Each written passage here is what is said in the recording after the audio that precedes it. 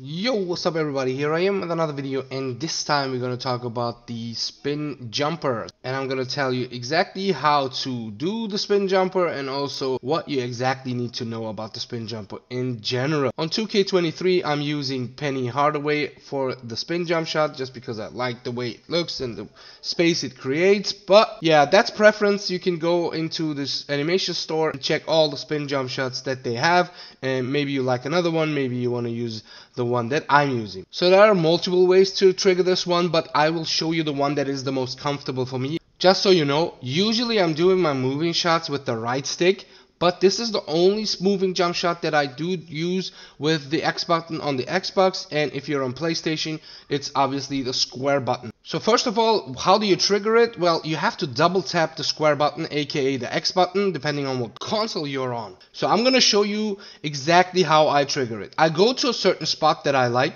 and please not too close to the paint, by the way, because it will trigger a spin move towards the basket. So positioning matters. It doesn't matter if you want to take a 3 or a 2. Obviously when you have a 3, having certain badges equipped will help, like Agent 3. You can help yourself with the spin jump shot from the mid-range with the MIDI Magician badge, I believe. So there are badges that will help you to complete this move as well. But like I said, movement first of all matters. You don't want to get too close to the paint, and you don't want to be too tired when you trigger this jump shot because it gets extremely hard to complete. But you can fake out your defender extremely well with that move. So you go to a certain spot, trigger the move with double tapping quickly. Don't hold the R2 button or the speed boost button. Let go of it right before you trigger it. It's much easier that way. You don't want to hold it.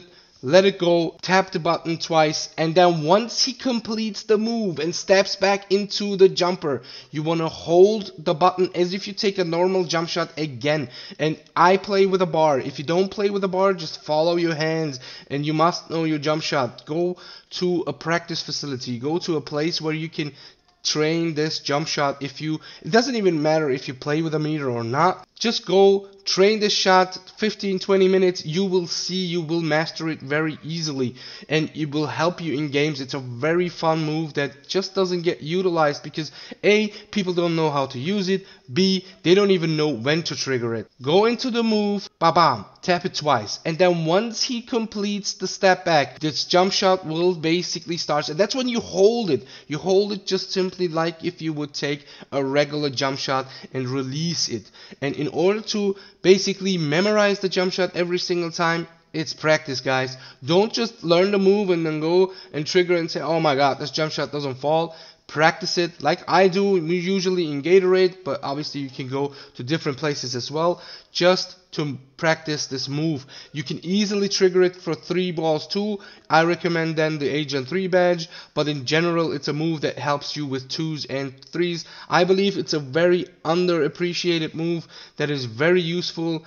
I usually don't use it in rec because in 5v5 the place is a lot more crowded, but if you play 2s and 3s, it is a very good move to use. I can only say I put that just recently into my arsenal this year, and I really love that move. I can tell you it's a lot of fun. It doesn't even matter if you play My Career online. It's a fun move to use. So yeah, that's the way how you trigger and execute the spin jump shot.